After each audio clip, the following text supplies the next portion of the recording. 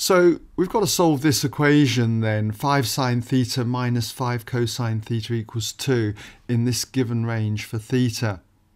Now there's several ways that you can do this equation, and one of the most popular ways, not that I would encourage it, okay, is to use the squaring method to basically square both sides of this equation. Why don't I like it? Well, you've got to be very, very careful towards the end, because you could find yourself writing down invalid values for theta, as I'll show you. So let's just take this method where we're going to basically square both sides. So you could put brackets around all the left hand side and square that out, and it equals 2 squared, in other words 4. Basically though, I'm going to just pull out 5 as a common factor. I think it's a bit easier to work with, but you can make up your own mind on that one. So I've pulled out 5 as a common factor here. And then you could again square it from this point if you like, but I'm going to divide both sides by 5. If you divide both sides by 5, you're going to get this result. Now I'm going to square both sides. So squaring the left hand side gives me just sine theta minus cos theta all squared, and squaring the 2/5 gives me 4/25. So I'm now going to square this bracket out in the usual way. We're going to get sine squared theta minus twice the product of these two terms. That'll be minus 2 sine theta cos theta, and then the last term squared. That's going to be plus cos squared theta. So we've got this particular equation. Now we should pick up on a couple of identities. You should be familiar with the identity sine squared theta plus cosine squared theta. That's identical to 1. And also this 2 sine theta, cosine theta, should recognise that as being sine 2 theta. I'll put them in here just as a reminder. Okay, so that means that I could take 4/25 from both sides, and I'll add what is effectively here sine 2 theta to both sides. So if you do that, you're going to get this result here.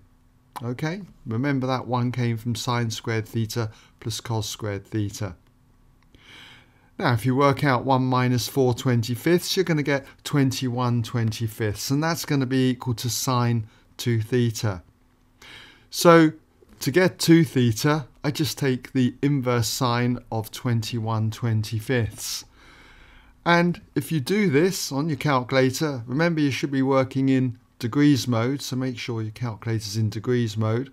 If you do that, the result that you'll get for 2 theta will be 57.140 and so on degrees. Now it's from here on that we've got to take a lot of care. So what I'm going to do is just remove those identities there. And this is the reason why I'm not wild about this particular method.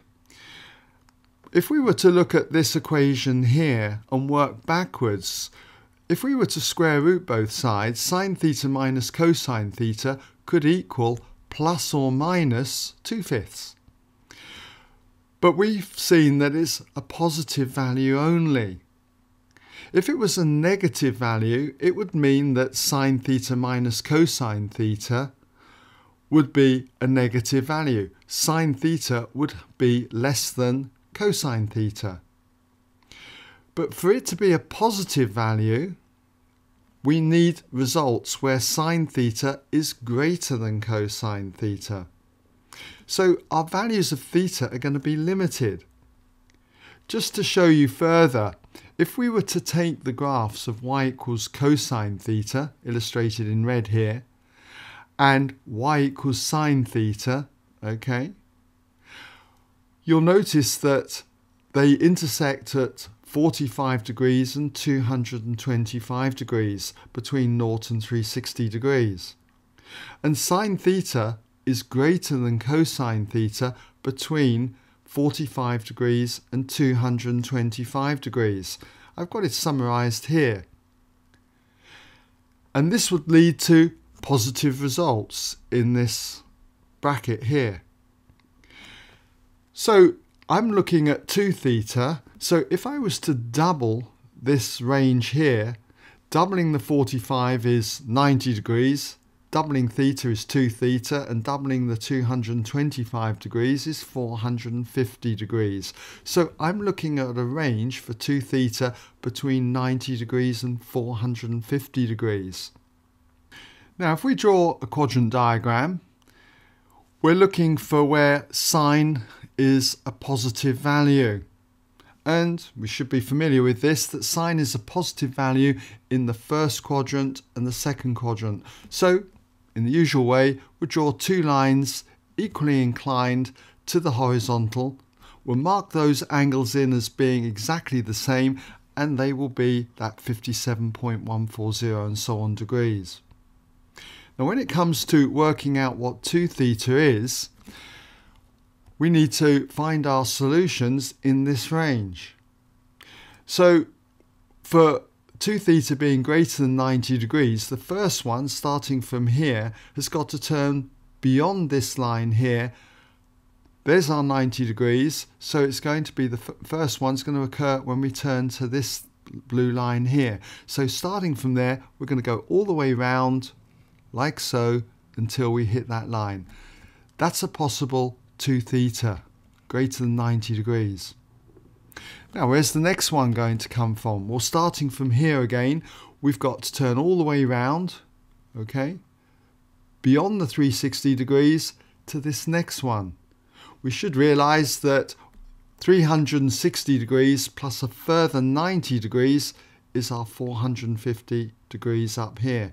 So we need a solution that goes from here all the way round, okay, like so, right the way round past the 360 degrees up to this blue line here.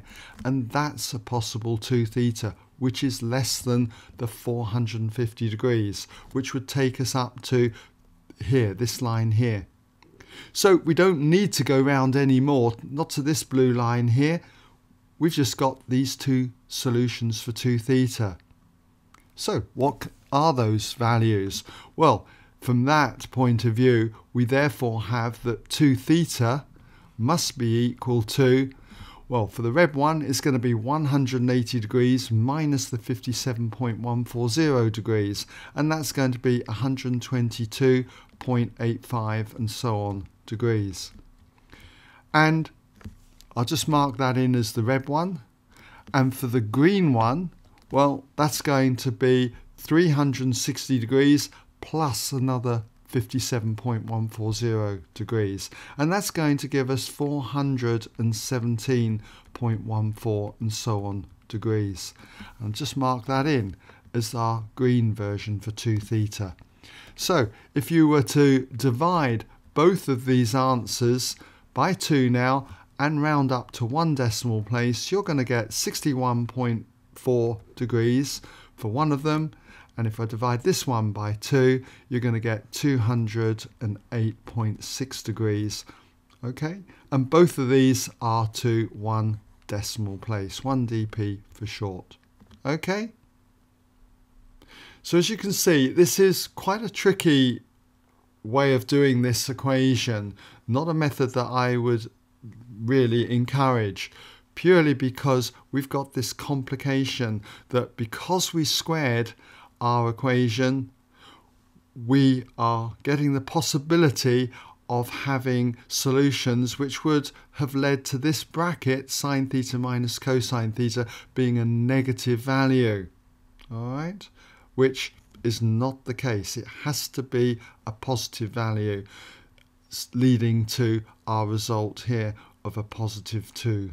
Okay, so hope you can see your way through that if you did try that method.